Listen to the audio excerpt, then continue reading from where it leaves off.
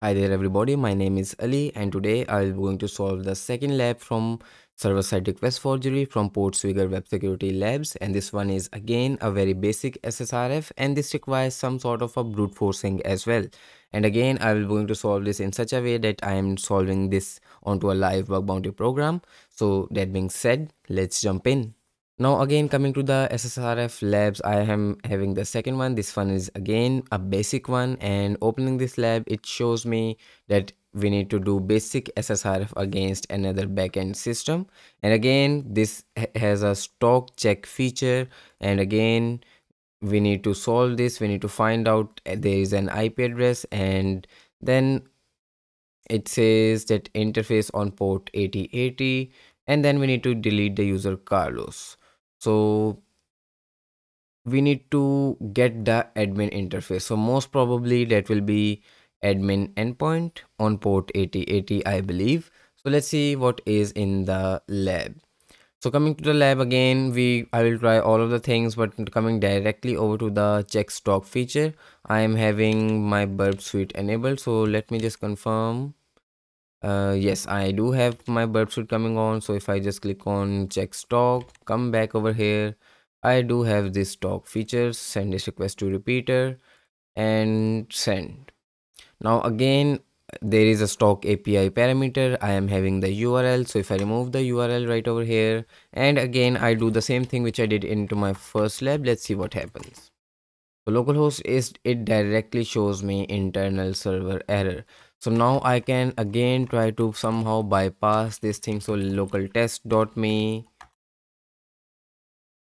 send doesn't work. Then I can try to do localhost, doesn't work, and then I can try to do different sort of things. So 0.0.0.0 send doesn't work. Then I can try either blind injection as well from my burp suite collaborator.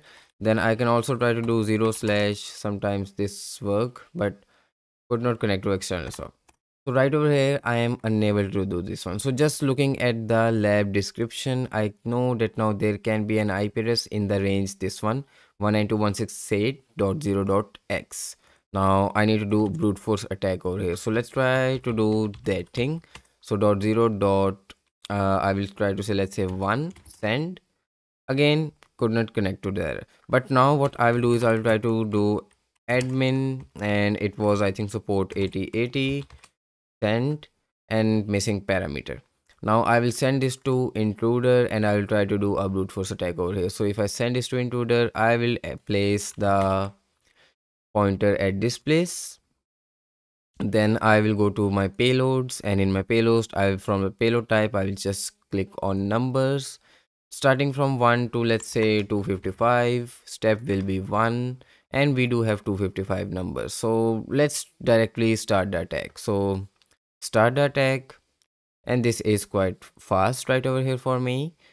So let's try to filter based upon the length, and based upon the length I do have at the top payload number 74.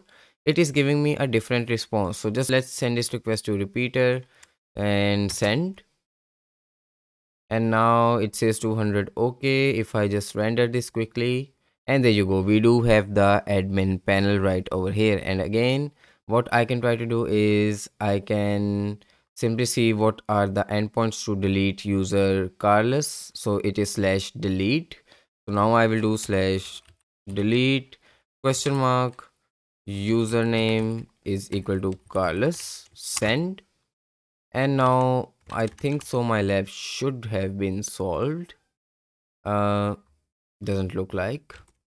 If I go to follow redirection, if I refresh the page, let's see, and there you go. So the lab has been solved. So that was this one, again a very basic one. We just need to do brute forcing, find the IP address, go to the admin endpoint, and that's all. We have deleted the user Carlos. So that was all about this video, and I will see you in the next video. Take care, bye.